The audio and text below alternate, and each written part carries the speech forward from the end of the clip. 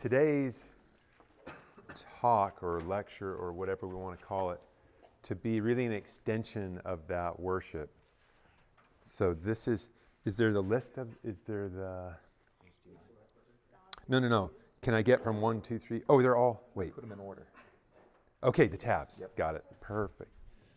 So I'll start with mine here. Great. Thank you. Excellent. So everything we were doing Monday, Tuesday, Wednesday is worship because we're focusing on who the Lord is, right? And to the extent that we're taking that in and loving Him, we're worshiping. So you can worship doing all kinds of things that you may not think of as being worshipful.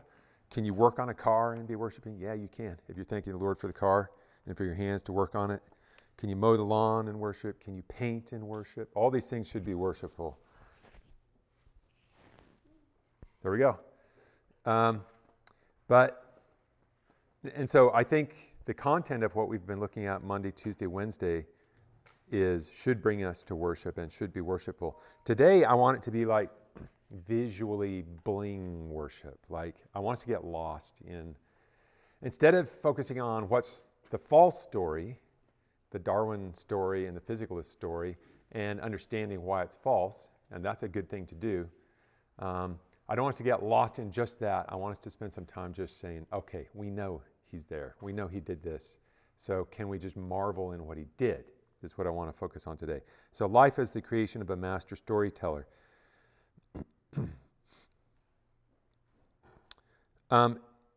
If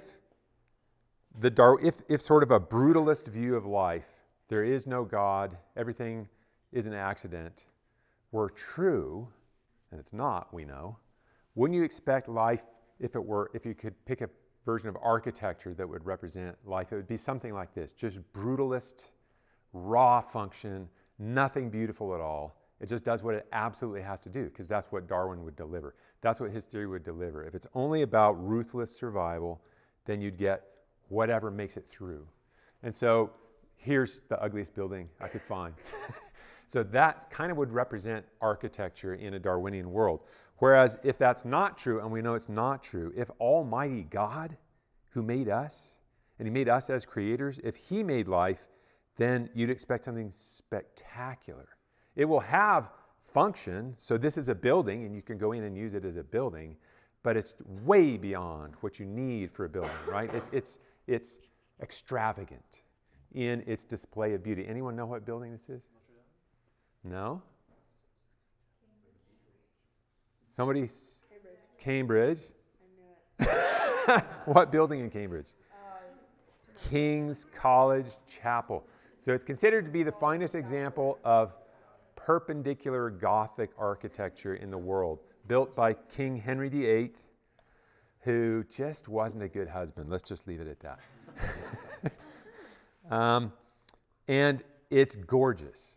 And this was back in the days when the royals would be showing off. So like the French king or queen would want to have the most beautiful cathedral, and then, Spanish and the English, they'd all be showing off. And this was King Henry showing off. It's absolutely stunning, inside and out. On the inside, it has what's called fan vaulting. So that's what it looks like when you go inside. It's absolutely stunning. And not only is it beautiful, when you hear a choral presentation in this space, because it's so vertical, so they have a very famous boys choir, King's College Boys Choir, and they do a Christmas Eve service. And the voices just kind of go up there and do something magical up in that space, and it lingers. So very, very beautiful. This is the sort of architecture. If this is the architecture I would pick to represent what we should expect, or even more spectacular than this, if the God who has revealed Himself in Scripture is the one who's made everything, because He's going to reveal something of Himself in what He's made. And that's just always the case with creation. So we looked at this statue. It's a statue of David. Here's the guy, Bernini. I've referred to Bernini. He labored over this. I don't know how long it takes to make something like this, but I would guess it's probably years, I would guess, you labor over something like this. And this has to tell us something about the guy, right? It has to, because he spent so much time on it. That's going to be true of every creative work. Who's this guy? Andy Warhol. the Campbell soup cans or Marilyn Monroe. That art, the pop art, and he was one of the famous 20th century pop artists, it has to tell you something about the artist. That's the case in music, the case in poetry, the case in everything. So, if created works always reveal something of the Creator who labored over them, then life should leave us speechless because it's going to reveal something about Almighty God, right? And that's kind of the Job theme, right? We talked about Job. And after God gives Job this sort of whirlwind tour of, hey, this is who I am. Think about this. What does Job do? Instead of all the complaining and the arguing he was doing with his 3 buddies who were so helpful, he says, behold, he's saying this to God, behold, I am of small account. What shall I answer you? I lay my hand on my mouth. I've spoken once and I will not answer, twice, but I will proceed no further. So he's brought to his knees in awe of who God is. And what brought him to that is God like showing him his majesty in what he's created, right? So I'd like us to think about that. Here's a slide that I show, and it's 2 birds, right? And on the left you have the vulture, on the right you have a hummingbird. And in a Darwinian world, you could say, okay, they both survive, right? And they survive in different ways. How does a vulture survive? How does a vulture eat? It finds dead meat, cadavers, and it pounces on them and eats rotting flesh. How does a hummingbird get calories? It gets nectar from flowers. And so a Darwinist could say, okay, well, that's just 2 ways you can survive. There's 2 sources of calories. But what a Darwinist can't do is say, why does a vulture look like death? And why does a hummingbird look like it lives off flowers? So why? It's as though there's a story. It's not just that they survive, they do, but it's as though there's a story being told in these creatures. Because there's no Darwinian reason that there should be something more than just this is what it does. But there is so much more than this is what it does in living things. And that's what I want to unpack here. Anybody know this artist? Dali. No, God, actually. Yes. Dali on the left, persistence of memory, I think. Is that right? And then, so you have these flowing things that shouldn't be flowing. So watches, in this case, in Dali are flowing. Surrealist art form. It reminds me of shapes that God has he's already explored this world of shapes. So on the right, anybody know what those are on the right? God made these. Those are, what? Did I hear an answer? Pringles, yes. They are diatoms, single-celled algae. So that's an electron microscope image of single-celled algae that have these ornately geometric cases. And I'm showing you one. We could go to a website where Science Photo Library, if you're interested. There are hundreds of thousands of magnificently ornate different forms for these single-celled creatures, and they build them from the inside. So there's a cell inside there that builds this hard opal-like casing, and then when it has to divide, it can't stretch the casing. It has to make another casing inside it, and the 2 split apart. It's like a pillbox. They go like this and come apart, and it builds another casing. Spectacular and art. And it's art that it was totally, it escaped human attention until we had microscopes powerful enough to see this. And how many things are like that, where God just delights in them, so they honor him, and he delights in them, and humans aren't even aware. We're clueless. And then at some point, we discover it and go, whoa, this has been here all along. Okay, so fish. Here I need to go to my... Yeah, we know about fish, but why would there be... does this have an HDMI so I can go straight to HDMI? Right there? Beautiful.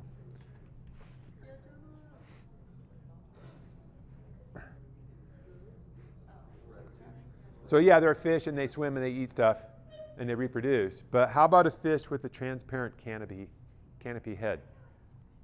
Why would there be such a thing? Yeah. Macropin is a small, dark fish with large fins, a tiny mouth, and a remarkable pair of eyes. The two green spheres in these video shots are the lenses of its tubular eyes.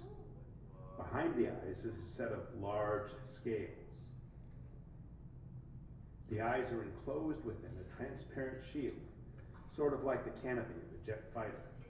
In front of the eyes are two dark capsules containing the fish's olfactory organs. Typically, Macropinna sits quietly in the water, using its big fins for stability, while it scans the water above for food. When it spots food, it can rotate its eyes to look forward, to include its mouth in the field of view. We speculate that Macropinna steals food from siphonophores, elongate animals with tentacles that capture prey that swims into them. And we think that Macropinna swims into the tentacles and steals the food from the siphonophores.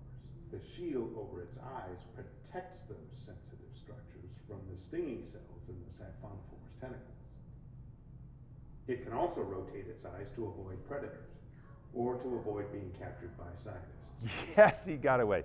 Okay. This is Bruce Robeson at the Monterey So, Aquarium Research Institute. It's as though, I mean, why? Why a fish with a transparent canopy head? And again, if this were sort of a brutalist world, then indeed, why? Because you can imagine it's very unlikely, all the things that you have to get in place in order to make a fish like this. But if this is a universe created by Almighty God and He's creative and He's making life, it's for fun. That's why. Don't you think sometimes He thought, hey, I could do anything. If you could do anything, wouldn't you do some things just for fun and just to express things in an interesting and humorous way? And I think that's what we're seeing here. So we'll go to the next one. Is thankfully, so this is, I think if we start the one on minute 2, it's the cheetah one, yeah. Thankfully, when this is National Geographic, and when they know that what they're showing is beautiful, they put it to music instead of something saying siphonophore, stealing food from siphonophores. So if we start at minute 2 here. This is the cheetah, the fastest animal on land, beautifully photographed by National Geographic to music, I hope.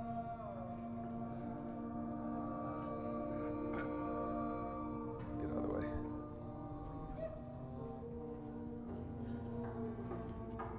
Your way.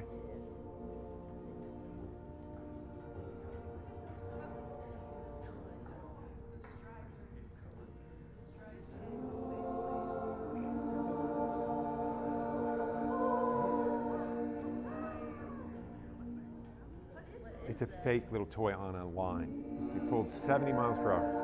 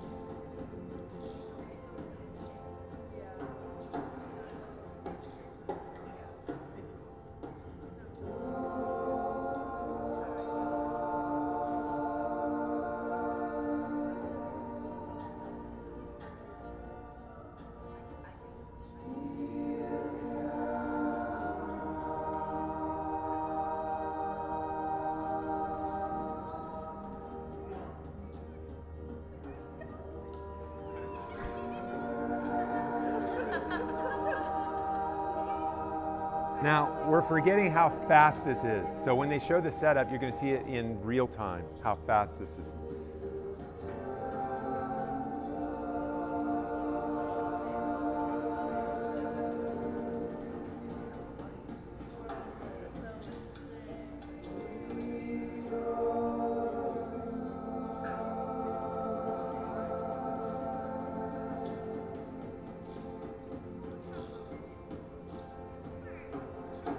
The head is like,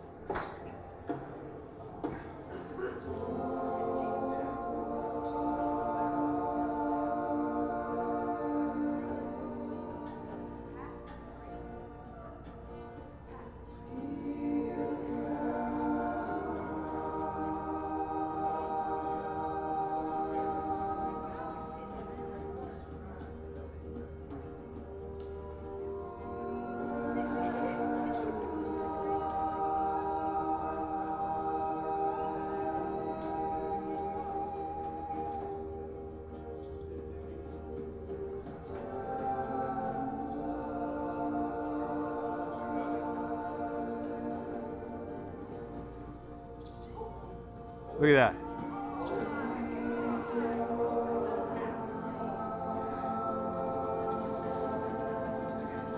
Okay, we can go there.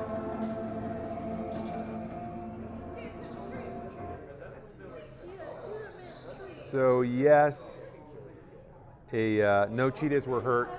No cheetahs were hurt in the filming of this. Okay, so yes, cheetahs move fast, but that's poetry. The way they move is just absolutely stunning. Here's something else that moves. Anyone been to the Monterey Bay Aquarium? Okay, so almost everybody's been to the Monterey Bay Aquarium. So jellyfish also move, and it's also poetry. We won't do the full thing, but we'll start. You start at the beginning, yeah.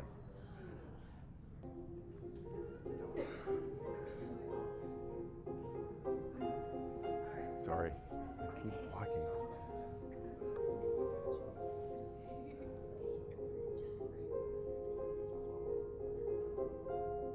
Have you ever seen baby jellyfish? Just wait.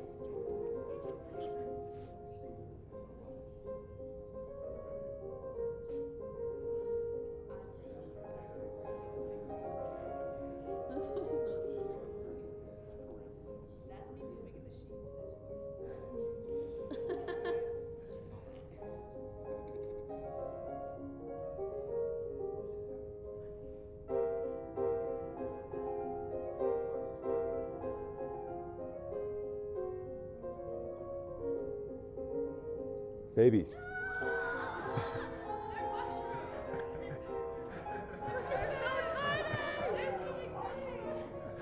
Okay, we can cut it there. Little swimming mushrooms. Okay, and here, I just want this to be like a whirlwind tour. We could spend all day doing stuff like this, right, and be wowed by it, and we should. So, flowers. Yes, there's... Oh, I need to plug in here, don't I? They're functional because in the flowering plants, they're sexual reproducers, like animals. And so you have the male part of a flower and the female part of a flower, which looks like this in your botany text.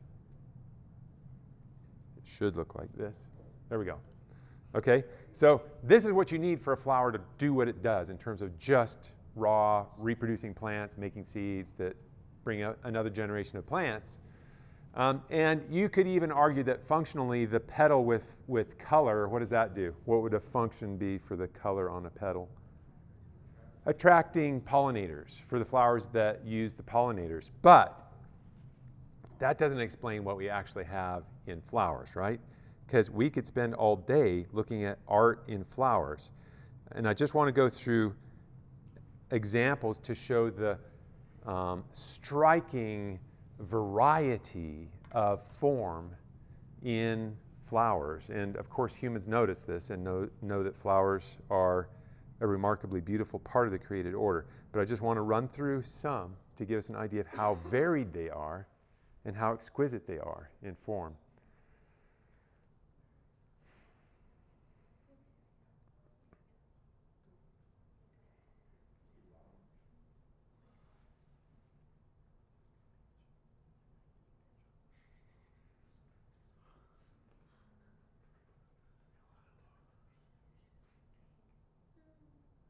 Bleeding Heart, that one's called. Jade. Pink powder puff.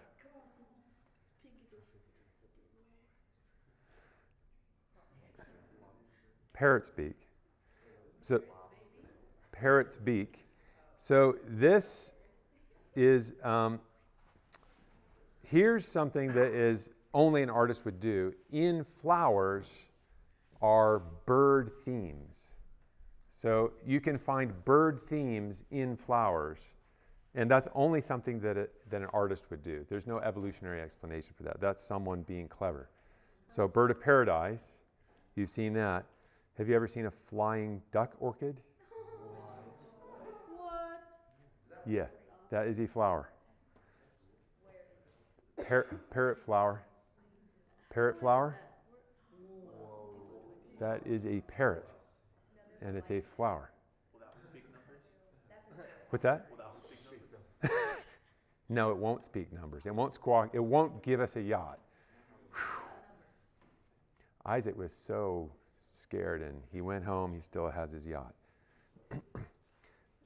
Okay, let's look at fish, more fish. So we love these different, I'm going to look at categories of our creative expression: drama, theater, art. So we love fantasy, and in fish you'll find these same genre, these same categories of expression, and God is the one who's expressing there. God loves fantasy and shows so in fish. We love romance, right? God loves romance and shows it in fish. We love comedy. God loves comedy and shows it in fish.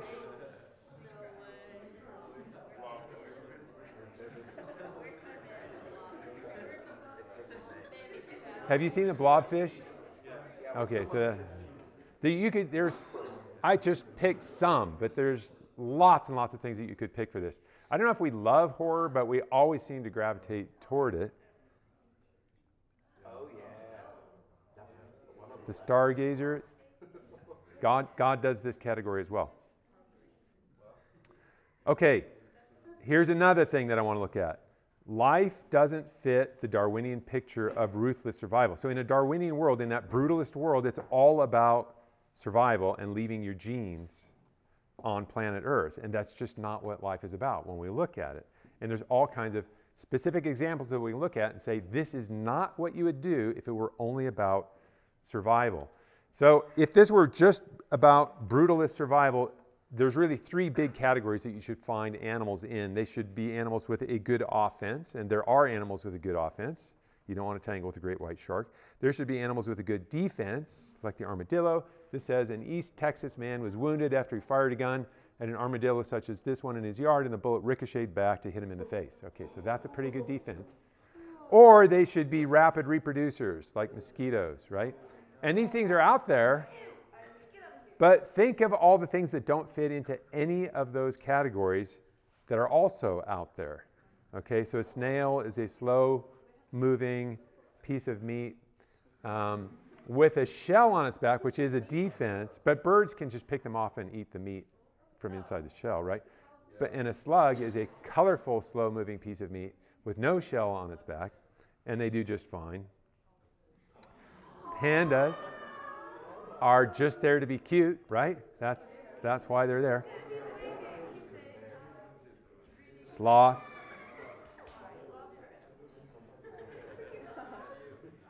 This is a hedgehog suffering from balloon syndrome before deflating. So I contend that any animal that can have balloon syndrome and have to be deflated is not a ruthless survivor. It's just a fun animal. How about the flightless birds, or the birds that have very poor flying ability, but they have other things? So the peacock, obviously, this is the peacock. The peahen is pretty plain looking, but her taste in dudes, she wants dudes who can really show off, just like humans. No. I'm kidding. So, but why, if this were about survival, so a Darwinist would say, well, the reason the peacock is carrying around I don't know what it is, like 8 pounds of plumage with just decoration on it that keeps them from being able to fly, is because the peahen wants that display in order for mating to occur.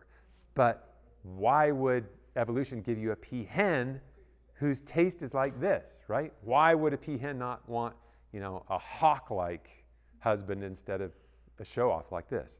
It's because God made this for more than just survival. There's beauty and art here, clearly. This guy no longer exists. What bird is this? This is the dodo.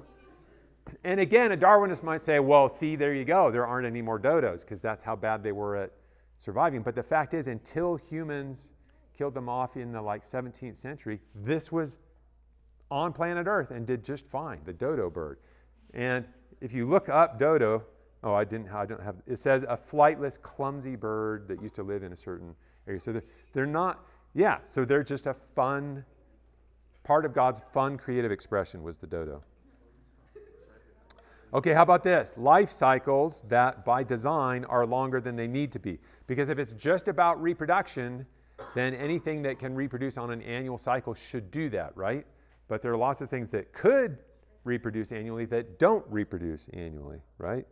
So the cicada is one of these. So there are annual cicadas, and there are 13-year, Texas has cicadas, right? Like there's a 17-year cicada, there's a 13-year cicada. And so what happens is, have you ever seen one of these? Kylie, have you seen like a year when there's you won't see this creature at all, and then next year, they're out by the millions, buzzing all over the place, and then they're gone the next year. And 17 years later, they come out again. So why? That's a neat thing that God has just designed. And those are prime numbers, by the way, 17 and 13. So they don't overlap. Because if you did like a 4-year cicada and a 6-year cicada, every time, or a 3-year cicada and a 6-year cicada, they could overlap. But using prime numbers is very rare for you to get a year that the two come out together. So it will tend to be one or the other, yeah. Cicada's lifespan is 17 years or so? Yeah, so what they'll do is on their big bloom year, they go out, they forage, they eat everything and mate, and then I think it's either the larval form lasts 17 years or it's an egg form that doesn't even hatch for 17 years. And then they come out and have their heyday. But there are annual cicadas. So it's not that it's not possible to make an annual cicada, it's that God decided to make different varieties. You would never in a Darwinian world get something that forgoes reproduction for 17 years, just for fun, and that's what the cicada does. The century plant, so this is the agave. These are used, you've seen these all over. It's very common in California landscaping, probably Arizona too. Yeah, they're all over the place. Have you seen the big stalks that come off them? They're rare, but they'll grow up like 20 feet high.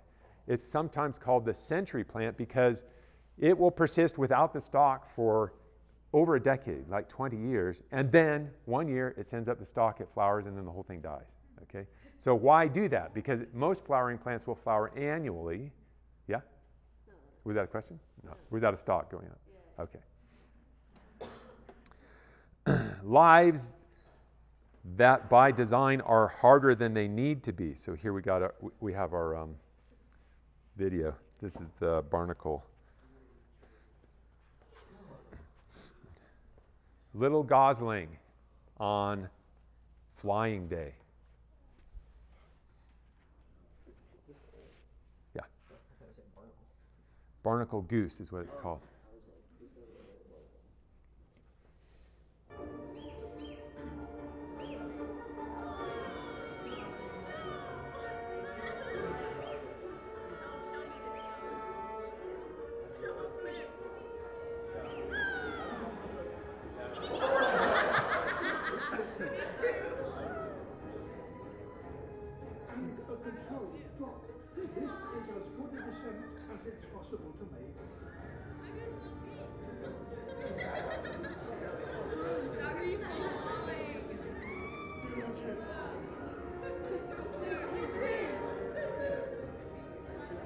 Where is the water?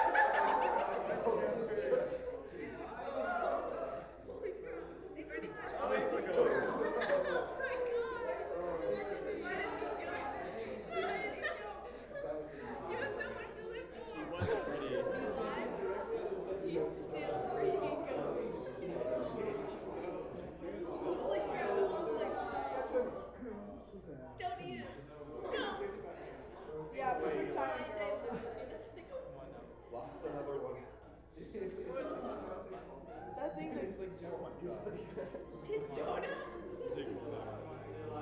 Alright, are they gonna kill Dudley or are they gonna do it? If it's one, it has to be alive. How dare you?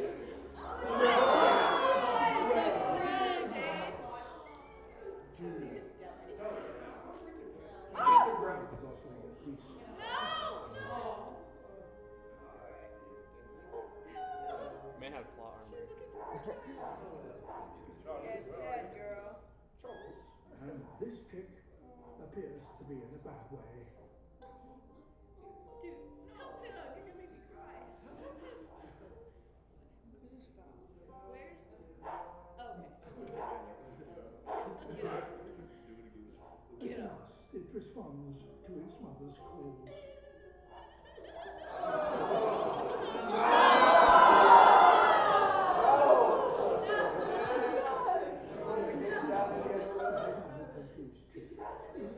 Barnacle goose. You call it a barnacle? Dude. But there are still chicks on the carpet Okay, we can cut it there. amongst the rubble. Okay, so these geese build their nest on 400-foot cliffs. 400-foot cliffs. And there's just no, they wouldn't have to do that. But God has made them so that they do that. And they're not the only animal that has a life plan that involves extreme danger and extreme hardship. You can probably think of some other ones. And it's not optional because God made them to be what they are, and that's the way they do it. And so that's the way they do it. Up in the Pacific Northwest, did you ever see do you ever go to the Ballard and the Salmon Run up in Washington? Anyone's? Yeah, so salmon is another example of this, where these magnificent creatures, they hatch in fresh water, and then they, after a few years in fresh water, they go down to the ocean and they become saltwater fish, and they become huge saltwater fish. And then after a certain number of years, their biological clock says it's time to bring the next generation of salmon into being, and they fight their way back into freshwater, up waterfalls, up streams to the little stream that they hatched in. So you'll have a fish this big swimming in a stream that's that deep, and they mate, they spawn, and they die. And they're dying all the way, they're falling apart because they're a saltwater fish now, fighting their way up rapids to get to the place where they hatched in order to lay eggs. And then they die. And so you can actually eat these fish. The adults are now dying as they're coming up to spawn. But again, why? Because not all fish do this. It's as though there's a story being told through an animal like this. And it's a heroic story. And a lot of them don't make it, right? Because the bears are waiting for them. The bears at places like this are waiting for them to be jumping up, and they grab them and eat them. So there's a magnificent story that's being told by the Creator. I'm trying to remember what video this is. There's only one video left on that. Oh, okay. Wait, no. There's only one video left? I'm forgetting what video this was, but if we don't have it there, that's the only one that's left? Yeah. Okay, then I forgot what this is. Okay, sacrifice as a theme in life. That'll be at the very end. We'll save that one for the very end. Sacrifice as a theme in life. Again, in a Darwinian world where everything's out for itself, you shouldn't get sacrifice, but you do get sacrifice. There's phenomenon in life, biologists study this, actually it's called altruism. So definition 2, behavior by an animal that is not beneficial to or may be harmful to itself, but that benefits others of its species. And I've invented a term that I call uber altruism, that we talk about in a course that I teach, which is even beyond this. It's altruism on steroids. Behavior by an animal or plant that is not beneficial to it or may be harmful to itself, but that benefits others of another species. So species A doing something at cost to itself to serve species B. That would never happen in a Darwinian world.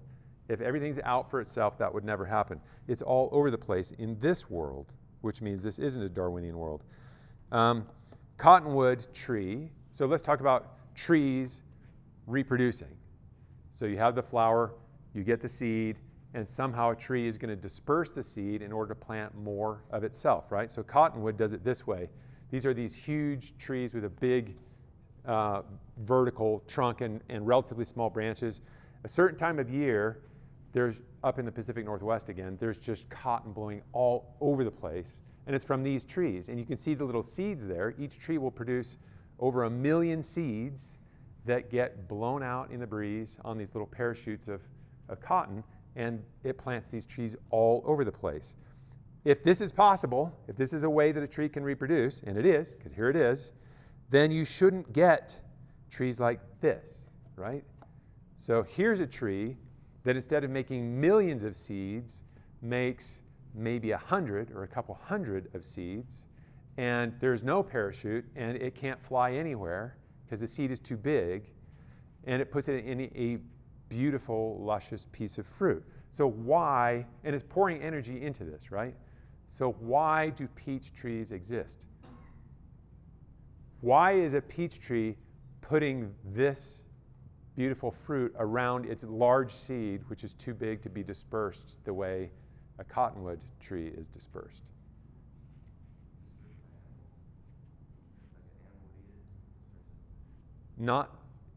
That's true of some things, like berries, like raspberries.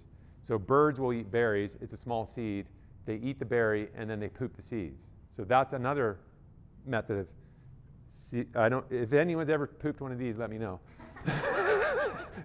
That's not going to be possible with this. Steve, did you have a hand up? No. Okay. Was it purely for humans?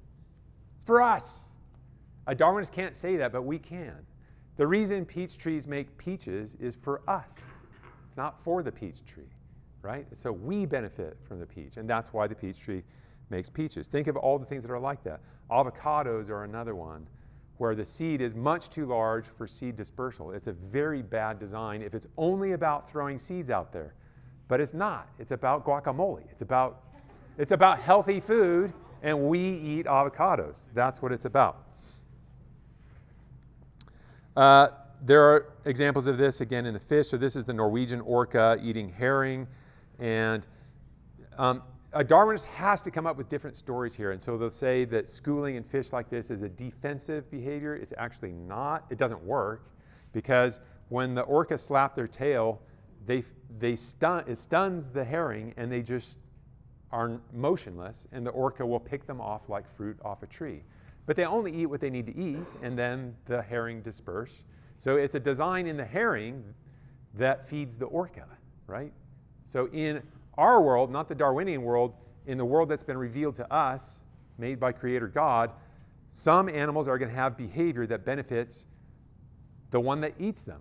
And it's not up to them. They don't get to decide how they behave. They're made to be herring. Herring is made to be herring and survive as herring, but also to feed the orca, right? So if these fish were to disperse instead of forming this kind of a school, then an orca would not be able to go after a single herring, right? An orca has a higher top speed swimming, but it can't maneuver the way a herring can maneuver. So they only are able to eat these fish because of this behavior. And they do it very masterfully. In the plant world, I should wrap this up pretty soon, huh? In the plant world, you have the same thing. This is a willow tree, and it looks like a pine cone on a willow tree. Go figure, there shouldn't be pine cones on a willow tree.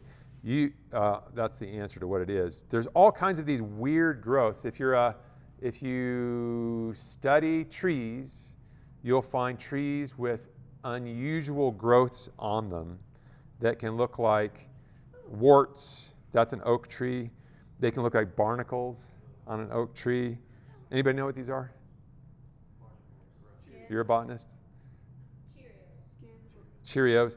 So here's a oak tree, and you see the acorn, but you also see a bell pepper growing on an oak tree.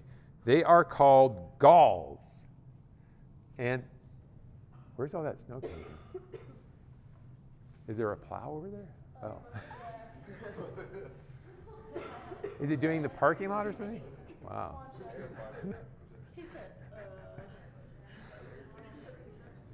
These are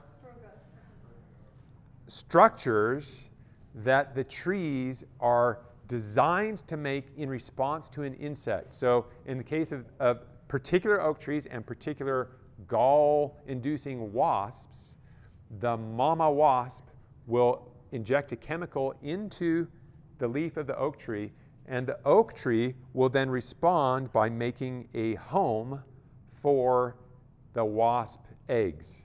And they'll hatch and become larvae, and then when they're ready to come out, they come out of the home. And some of these homes look like the, I showed you the ball and stopper. So this is a home for an insect. I don't know if it's a wasp or a midge or something.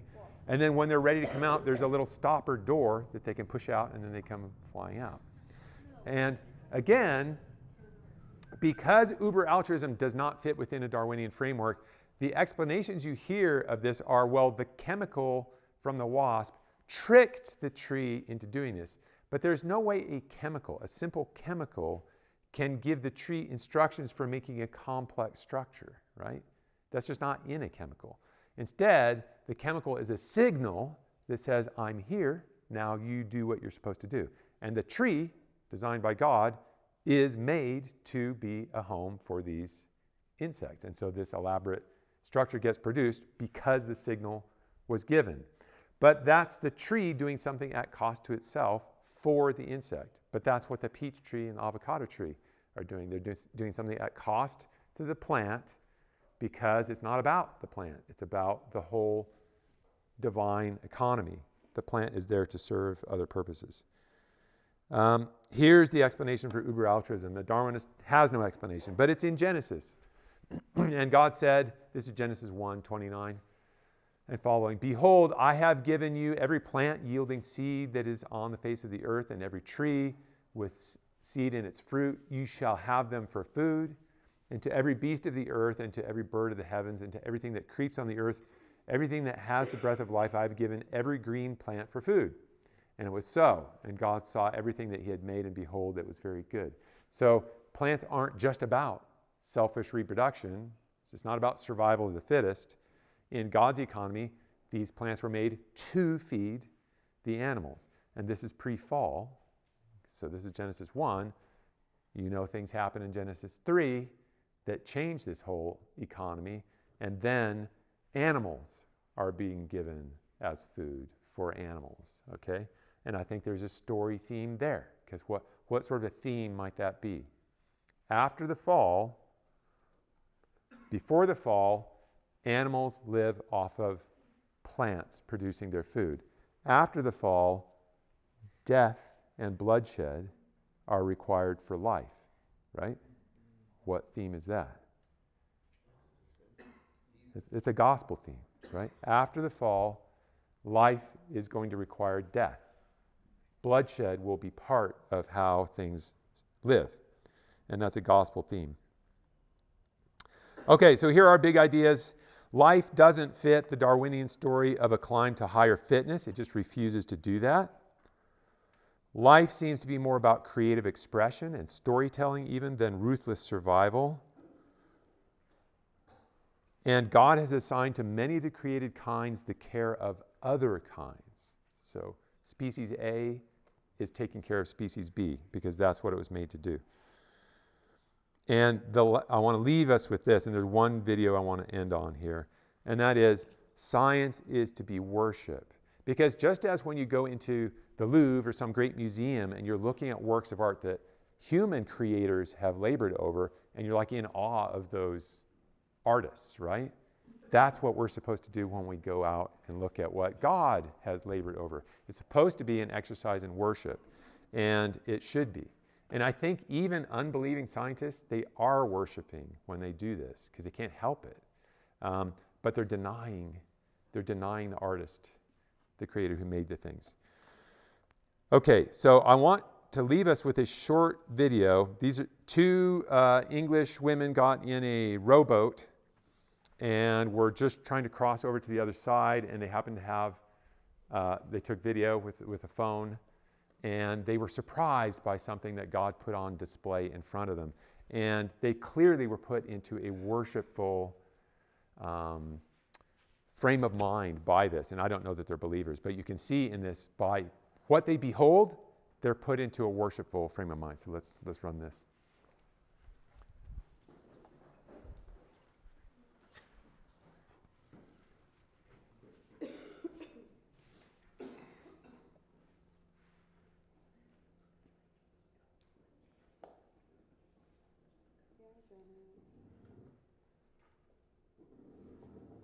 Right. Right, let's get to that island then. I can see an animal. Where? This is 3. I can see something flying around. I reckon it's like a coot or something. And 2, 1. Look up! Oh, wow. What is that? Oh, this is like amazing shape.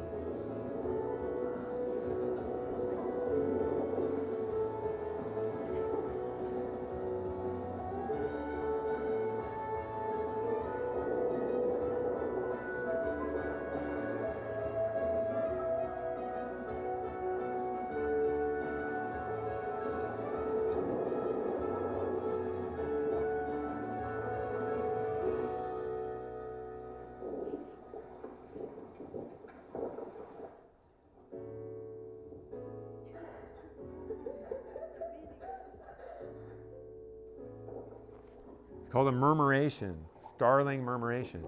Yeah, birds fly, they do what they need to do to survive, but this is ballet in the sky. Why would a bird do that? Only because the creator who made them, ballet, is after something bigger than survival, much, much bigger. Okay, that's it. Am I late? Like, when were we, what's the next thing? 10:30 is when we have Oh. Well, then let me pray. It's been a delight for me to be with you all. I'm going to have to leave later today. I'm going to stay around for lunch, and I've promised some Jeep rides. But I'm going to take a trip down the hill to make sure if I don't make it back up, I don't want any of you to die if I don't make it. So I'll do the first trip. I think it's been plowed, so I don't think it'll be bad. But thank you again for opening up your home to me. It's been a delight. I wish I could spend a lot of time like one-on-one with everyone. I've had good one-on-one time with a lot of people, and it's a blessing to me. So thank you. Let me pray for you. Father, I thank you for this group that you have gathered. I thank you for the commitment that they have to this thing, Joshua Wilderness Institute, a academic year commitment, but I know it's because of a bigger commitment. It's a commitment to you because you have committed to these people and brought them into your family.